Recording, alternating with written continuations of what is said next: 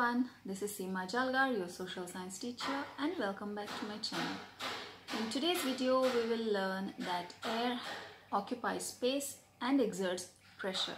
Alright, so I'll just start with a simple experiment. Now this is a balloon, so I'm going to blow this balloon. Will I be successful?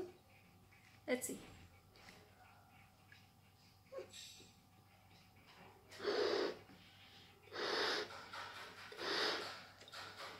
Okay, that was easy, isn't it? Now I'll try to blow a balloon inside this bottle.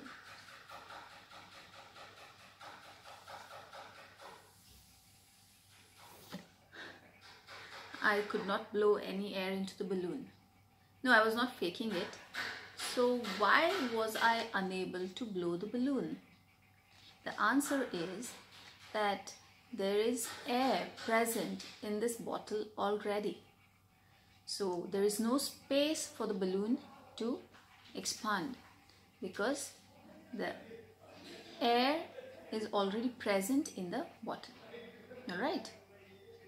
Now I'll just show you something else. Now let's try blowing this balloon again.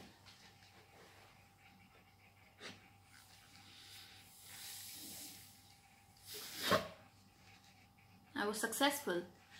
What made the difference? The difference is that there is a gaping hole in this bottle which leads for the air to escape. So when I push this balloon, when I blow air into this balloon, the balloon is pushing the air that is already present in the bottle outside the bottle.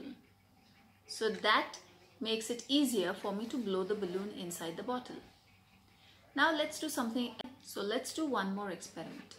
Now you can see there's a straw which is inserted into a bottle and the bottle is half filled with water. There's no water coming out of the straw. But now let us do a little bit of change to this bottle and let's see what happens. Now taking a balloon filled with air. So I'll just wrap it around the mouth of the bottle. And then we'll slowly release the air. Can you see the water coming out?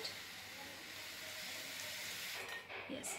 So that means that the air that was inside the balloon has exerted pressure onto the water that was already inside, and that is why you could see the water spouting out of the straw.